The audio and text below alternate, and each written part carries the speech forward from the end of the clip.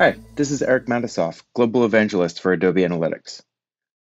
One of the questions that we get all of the time is how can we recreate this same style report where we have data for a specific metric trended over time for the selected month, 4 weeks prior, and 52 weeks prior.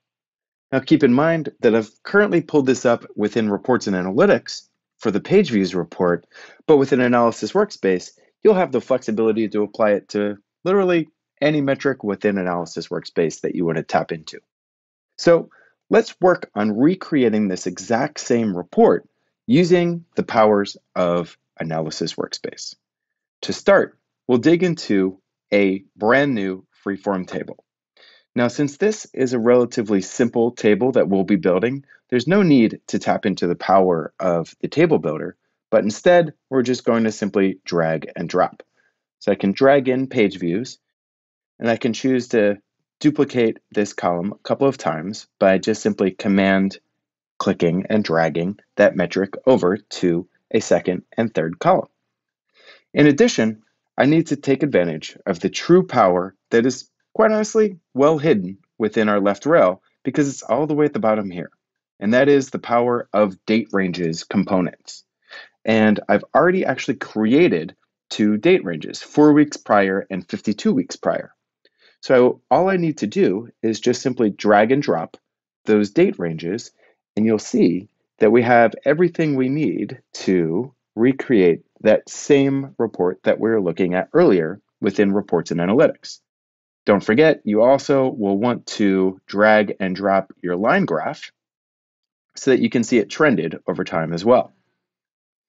Now, the last part to figure out is how did I actually create these two date ranges? It's very possible that in your implementation, you don't yet have a 4 weeks prior and a 52 weeks prior date range that has been custom created. So let's dig into how I set these up. You can, of course, click the plus button here in order to create a new date range, or you have the opportunity to go to Components and New Date Range or take advantage of our keyboard shortcut. But rather than create one from scratch, I'll just kind of walk you through the steps.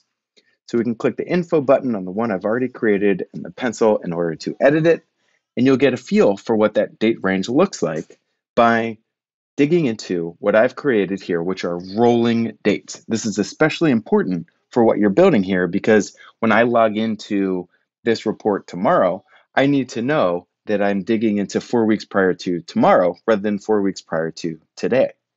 And so what I've done is I've said, you know what, I want to say and focus on the start of the current week minus 4 weeks and then end on the start of the current week.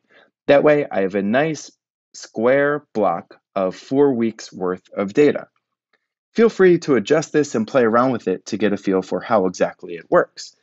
Another key tip is dig into the fact that we're presenting you with the selected number of days within the date range builder here as well. So you know that you set it up correctly if it's set to 28 or incorrectly if it's set to, for example, just 1 or 29. Use rolling dates because they're super powered. All right. Similarly, we can dig into 52 weeks prior, which I'm using basically the same concept. I'm tapping into the power of rolling dates, and we can say that I'm starting at the current week minus 52 weeks, and I'm ending at the start of the current week. Again, we're now digging into 364 days worth of data, which is, if my math is correct, 52 times 7. Cancel and cancel, and just like that, we're able to recreate that same report we saw within Reports and Analytics, but instead we're doing it with the power of Analysis Workspace. Don't forget, these date ranges will persist for you, so you can apply them anywhere, not just to these columns within this report. Thank you.